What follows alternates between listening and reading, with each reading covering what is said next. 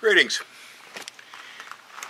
Today I'd like to talk about keeping records. Now, boy, is that a boring subject, right? Okay, I can see it now. Everybody's walking away. I keep a record. It sort of dawned on me here the other day as I was watching hummingbird moths fly around the yard. And I had been asking myself the question that I didn't think I had seen these moths around in the same quantities that I had seen them in previous years. They are, here on this place, one of my major pollinators. We get so much of the work done by this moth. It's very agile, and it can fly just like a bee into every flower because it hovers like a hummingbird. They have an advantage over the bees because bees can really only fly when the weather is good. When it's pouring rain around here, bees don't get out much. The hummingbird moth doesn't seem to care whether it's sunny, whether it's dim, whether it's cloudy, whether it's raining. The thing will fly in the dusk, it'll fly during the day, it flies at night, and it will fly in the rain if it's not too heavy and continue pollinating. Anyway, that's a long story. To shorten it, I hadn't seen enough of them around, and then suddenly, lately, I started to see a lot of these moths in the area, and I went, okay, it must be fall that they come in. But there's a conflict in my memory because I recall them pollinating my citrus trees, and citrus trees usually bloom in the spring.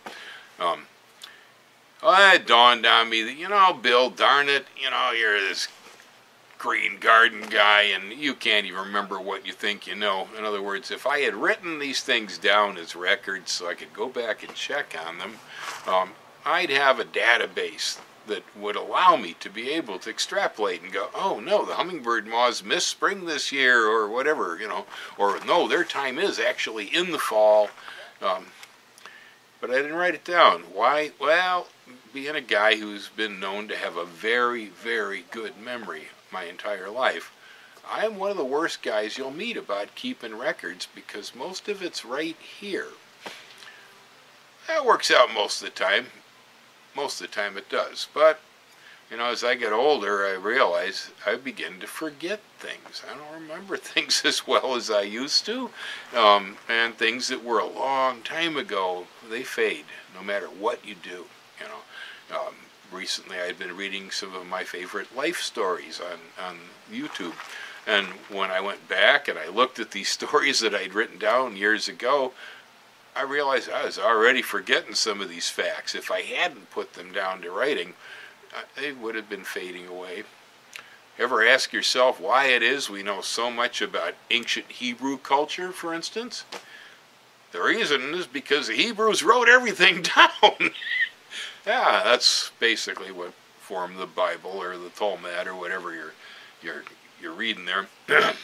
The same goes for ancient Mesopotamian culture. The Syrians, they wrote things down there, cuneiform tablets, left little imprints in clay that tell us how many gallons of beer they consumed and blah, blah, blah, blah.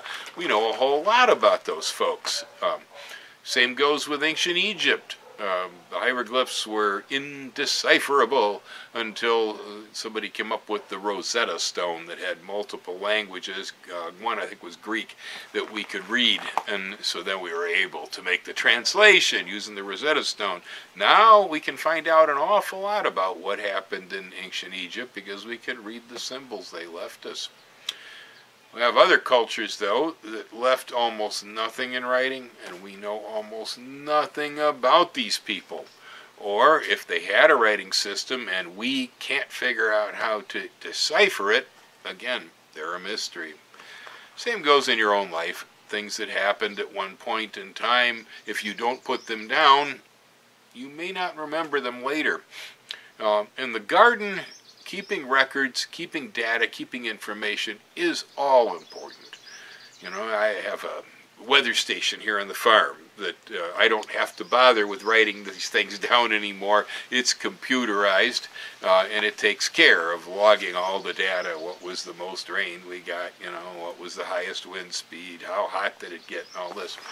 This all gets logged in the computer, and then I can go ask the computer questions, and it'll tell me.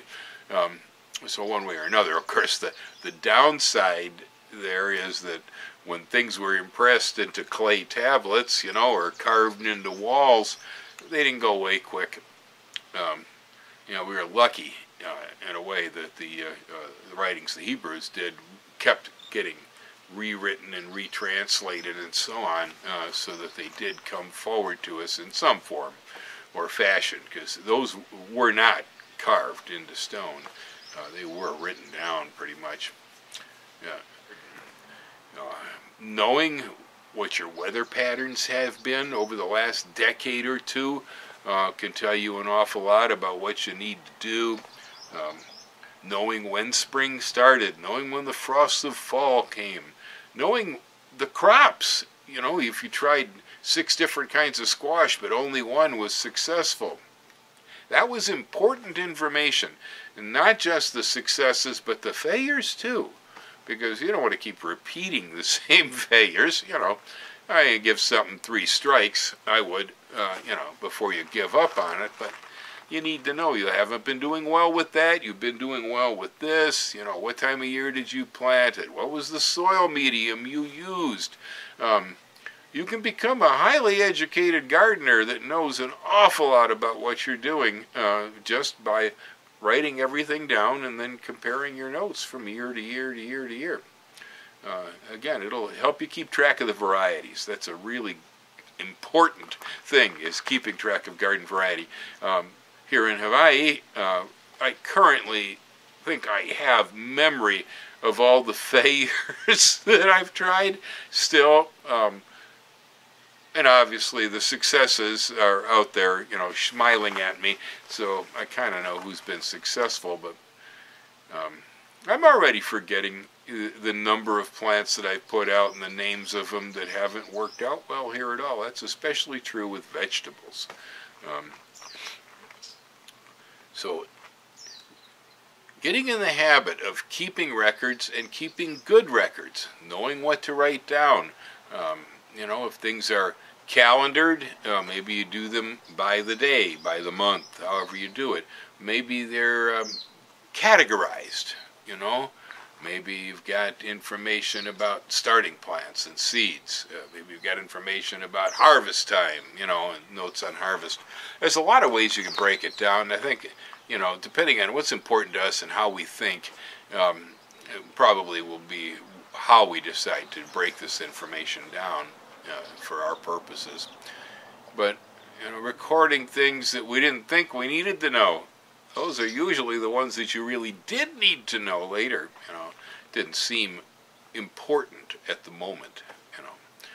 But jotting most things down.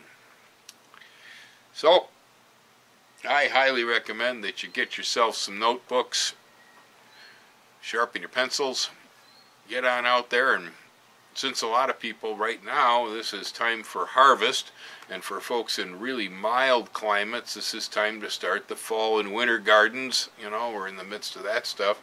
And so there is stuff to log right at the moment. Harvests are particularly important. How good was that crop of late apples? What variety did it come off of? What tree didn't yield this year?